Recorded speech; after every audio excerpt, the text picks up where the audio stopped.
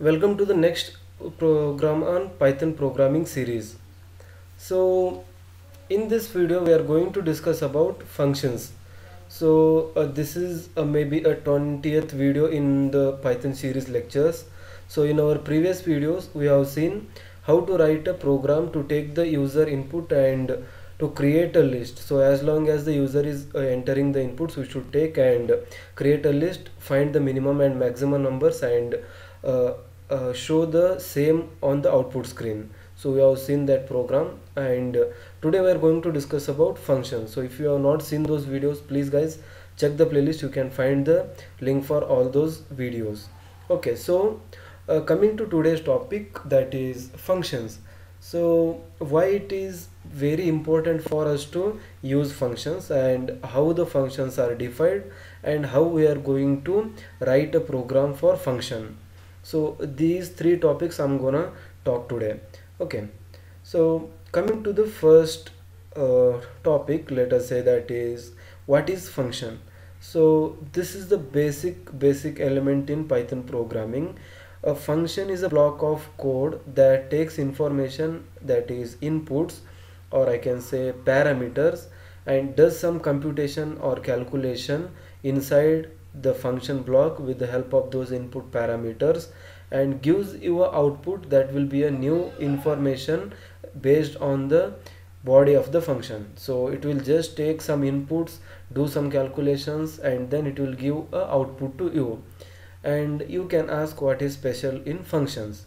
The special thing about function is that you can call it as many times as you want, and it can do the calculations once you have written the code. So basic motivation behind writing the function is to reduce the size of the code or to reduce the complexity of the code.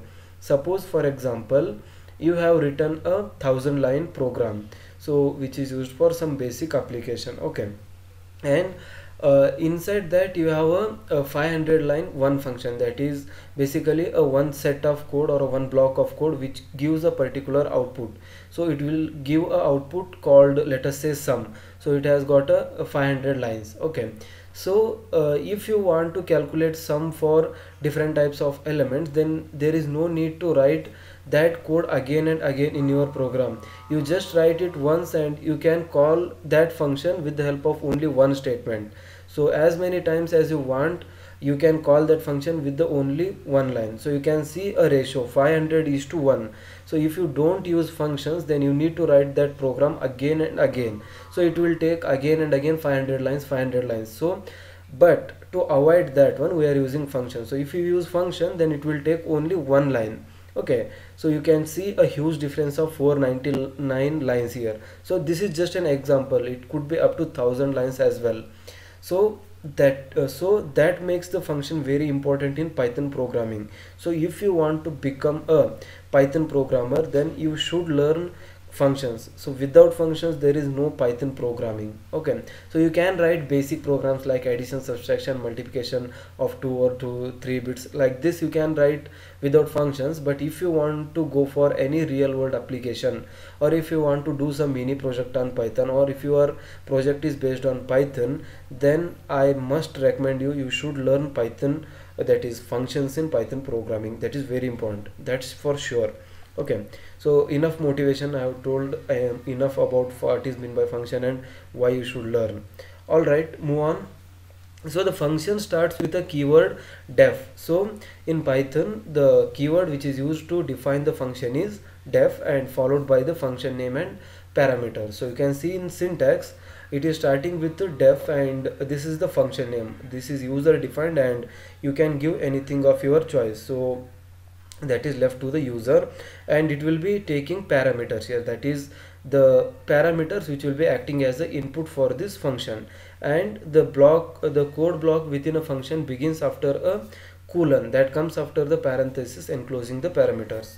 So the main body of the function will be starting after this colon. So as you can see, at the end of definition of function we should write a colon here, and this is the optional block, that is document string. So this will basically tell about the function, purpose of function. So what is mean by function, or rather I can say what is the purpose of writing this particular function here, it will say. So whether it is the addition, subtraction or something else, basically it will tell what is the purpose of writing this function. Then this is the function suite, or I can say function body. So here we will be writing the different types of computations which you need to do with the help of this function. And last one is the return expression. So this one will be default just return, and if you want to return something particularly, then you should mention it in a square bracket. So return, let us say sum, then you can write sum here. So like this you can return a particular value. So this is somewhat theory about functions, and as I have said earlier, there are a lot of applications for function as well.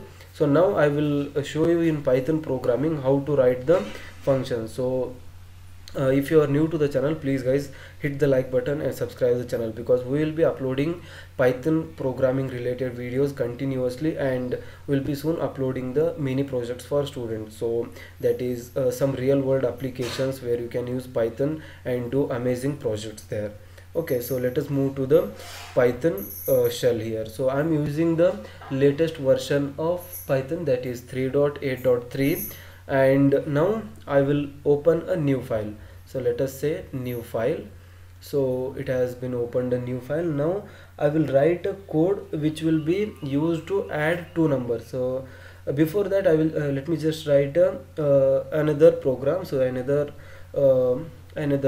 definition, that is function. So I will write def, that is to define keyword, and the name of the function is print me.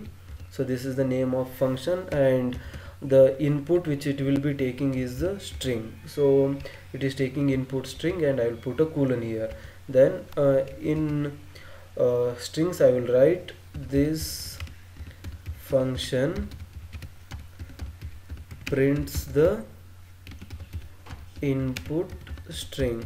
So it is optional guys, you can write, or if you want to leave you can leave.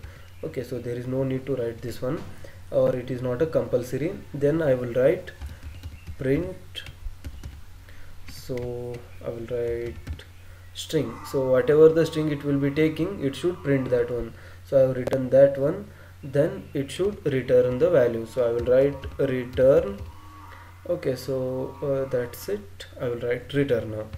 So I will just save this one, and before that, now I have, let me just save this one. Let us say mm is the value of this one. And once you have saved this program, now you should call this function. Until now we have defined the function, so it's time to call the function. So you should write first the function name, that is print me is the function name, and the input which is given to this one is let us say this is the first time I am calling the function. So this is first time I'm calling the function. Alright, so I'll just write like this, and as you can see I have given the definition, that is a function name, and I have given the input. So as you can see, string here it is in general format, so instead of string it will replace this is the first time I'm calling the function it will take. Okay, so I will just save pressing Ctrl S, then I will run this one. So now you can see this is the first time I am calling the function it is returning. So if I change this one, then it will change function. So let me just change this one, and I will put, say I will just print a here, then it should return me a. Okay, so let me just run this one. So now you can see it is returning a. So whatever you will be giving as the input here, you can change. So there is no need to change this code. Now if you change here, then automatically the code will be changed. Okay, so like this it will save your time. So this will be more clear when I give a example on addition. So let me just delete this one. So I will take now the example on addition. So let me just take an example on addition. So def, that is define, I will give the name of the addition itself. So addition, and the parameters it will be taking is a, b. So before that, let me just write to to code, guys. So if you want to add three numbers a, b, c, okay, this will make you more clear. So how I can write a equal to 2, then I will take b equal to 2, then I will take c equal to 2, and then I will initialize sum equal to 0, and then I will say c, let me just write sum equal to a, then plus b and c. So then I will write print, okay, so the sum of numbers is, so the sum of numbers is, and I will write here sum. Let me just write sum here. Okay, so this is how you will be writing a program which will add the three numbers a, b, c. Let me just run this one so that you can understand. So as you can see, the sum of numbers is 6 here, so it is showing 6. So no, I don't want the addition of 2 to 2, so I want to change the number. So how you can do? So again, if you want to change the numbers, then you have to edit here. So if you want to make it 4, or else you can do it like this 8, and you can do it 6. Okay, and again you have to press the Control S and then save, then run module. So it is showing me some syntax error here. Oops, so it is coming here, so the parenthesis should be here so that it will end. Let me just save this one and run again. So now you can see the sum of the numbers is 18, so it is showing me now the sum is 18. So instead of changing each and every time, this is only 2-3 line program which is very short to change, but if instead it is a 100 lines of program, then you need to find out all the variables and change the values of those variables, and it will be just like a static program. So whatever you will be assigning, a equal to 6, b equal to 8 and c equal to 4, it will be just added up and given. So you can't write, it can't be a general program where a will take any value, b will take any value, and c will take any value, and it will give you the sum according to that one. So it is not the case for this type of programs. So instead of writing like this, if you go for using functions, then you can make use of functions and particularly do that general purpose addition. So how we can do, let me just show you. So I will delete this one now. So now I will write the same program with the help of definition, that is function. So I will write define, and I will write addition, and then the parameters which will be entered for this one will be a, comma b, comma c. So these are the three parameters which will be acting as an input for this one. So now let me just write a comment here saying that this is the let me just write function for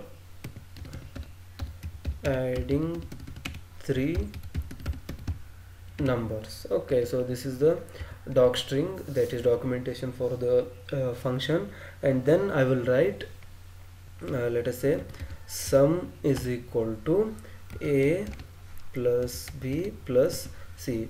So same thing I will be writing, but instead of writing it in a conventional way, I will be writing with the help of function here. Then I will write return.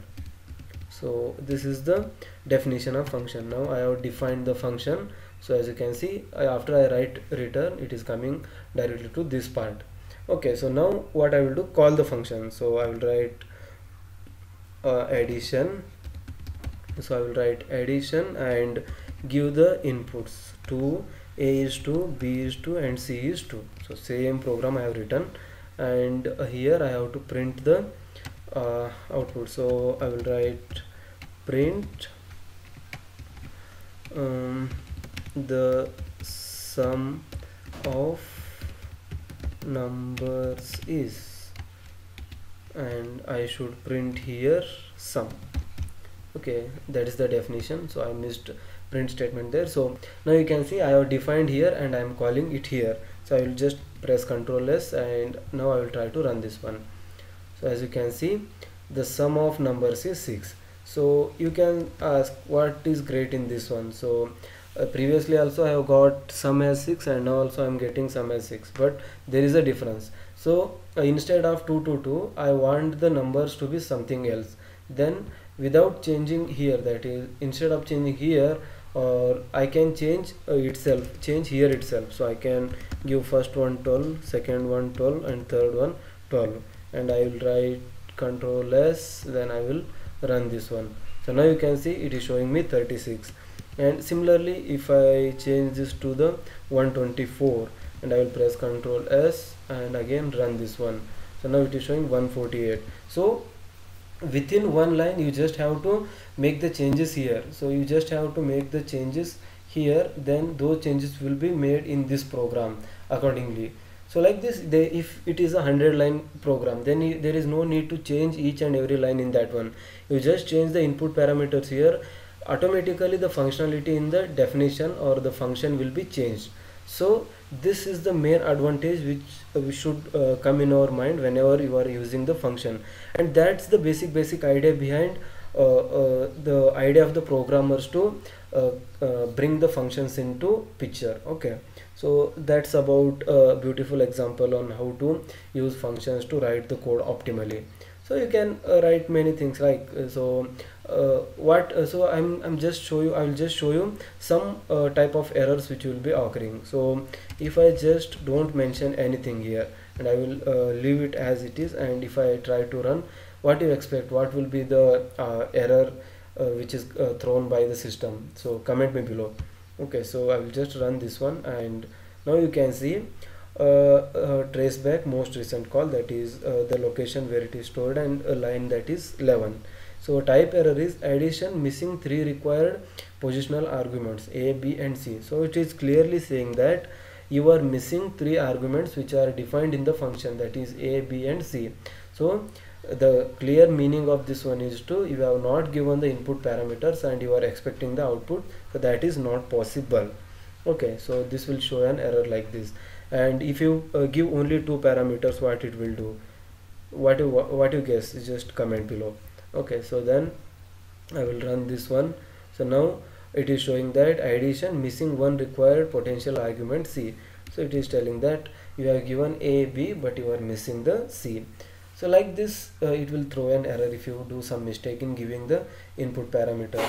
Okay, so you can take different examples like this. So I will just write one more so that it will be very clear for us to how to define the function. So I will just define a function def, and I will try to print the name and age here. So I will give it as a name age or definition or the function name, and it is taking 2 arguments.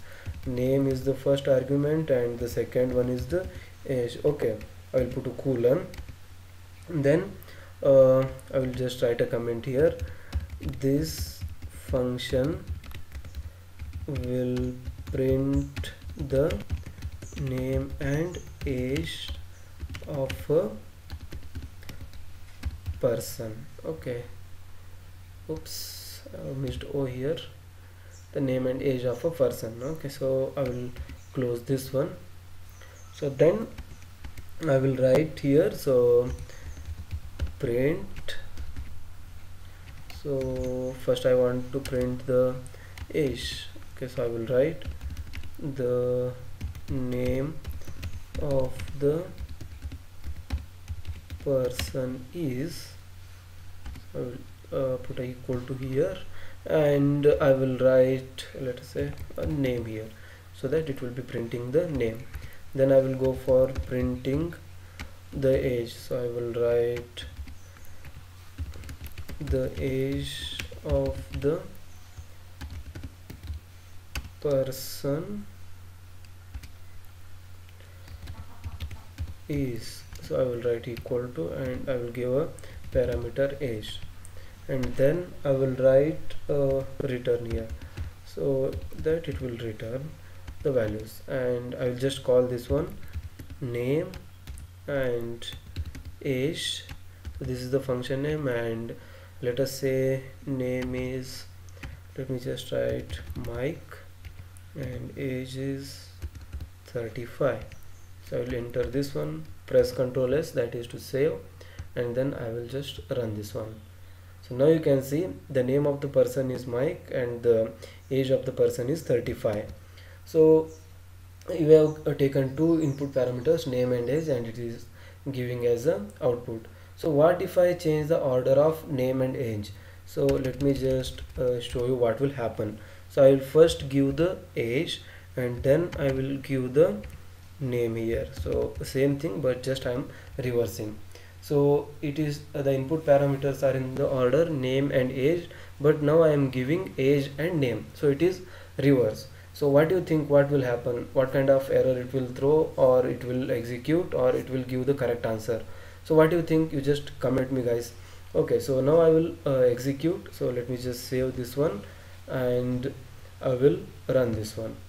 So now you can see the name of the person is 35 and the age of the person is Mike. So it is reverse it is showing. So the name of the person is 35 it is showing, and the age of the person is Mike it is showing, because you have reversed the string here. So it is taking first one as the name, that is 35 as the name it is taking, and age is taken as Mike. So the input should be in order with the output. So it will throw, or it will not throw an error, basically it will give the wrong result. So this is all about the function in Python programming and different types of examples which you can think of in writing in the Python programming, that is using the function. And I hope you like this video. Please guys, if you are new to the channel, hit the like button and subscribe the channel, because we will be uploading the Python related programs continuously, and we will be soon uploading the projects, that is mini projects, like how to make a real communication between your mobile phone and the Python shell here. So you will be writing a code in Python and you will be receiving some messages to your Gmail or to your registered mobile number. So you can create a chatbot actually with the help of SMTP library or a socket and server communication. So these are the some of mini projects which you can do with the help of Python. So that will actually increase your knowledge in the field of practical things. So we'll be uploading those type of videos soonly. So we are currently working on those things only. So so that I'm advising you to subscribe the channel, and if you like the content, please guys give a thumb, it will make us happy. Thank you, thanks for watching.